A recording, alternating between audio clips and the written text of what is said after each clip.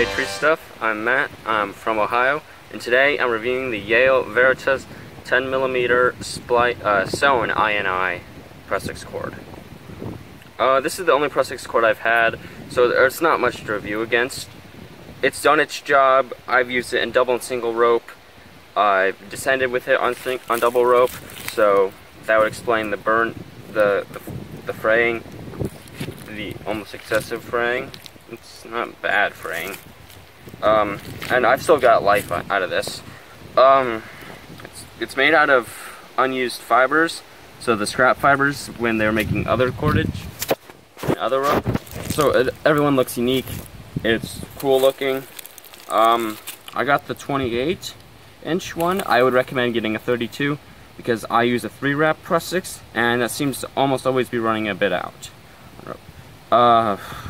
Great sew and splice, except for one small problem. They didn't include any protective shrink wrap on this side, so you had the ends kind of fraying out. Other than that, it works fine. I'd probably next time get a smaller cord, a smaller press-fix loop, and a longer one. So an 8mm or 9.3mm, 32-inch. But it works great, and I think I got this one because it was the cheapest heat-resistant one. I'd buy it again if I wasn't trying to find new press-fix cords to compare. So, good product. I recommend. That's my review on it.